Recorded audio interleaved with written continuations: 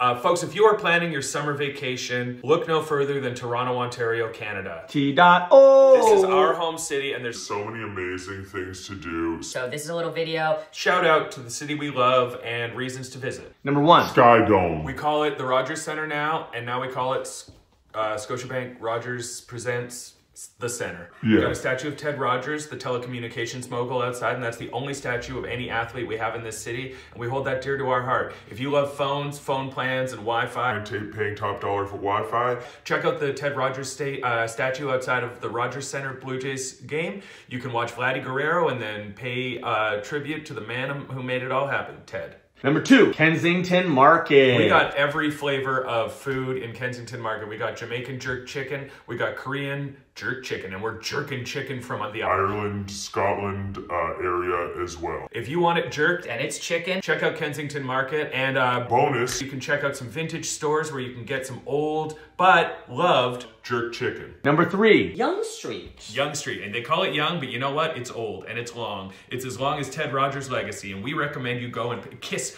Ted Rogers' statue on the toes, feet, and ass and dick, and you kiss him on the mouth and kiss him on both eyes, and then one more time on the ass and a bit on the dick, and then go for a walk up Yonge Street. You'll walk as far north as you can imagine. You'll find yourself at Santa's own workshop by the time you reach the end of Yonge Street. The elves will welcome you inside. Santa will say, "What took you so long?" And then you'll start the long road back so you can finish your journey where every journey begins, with lips on the anus of Canada's favorite telecommunications mogul, Ted. You gotta check out while you're here. The ROM. Oh, the ROM. It stands for Real Old Man, and we're talking about Ted. Thank you so much for tuning in. We have been your Toronto guide. Don't ever come to my city. T.O.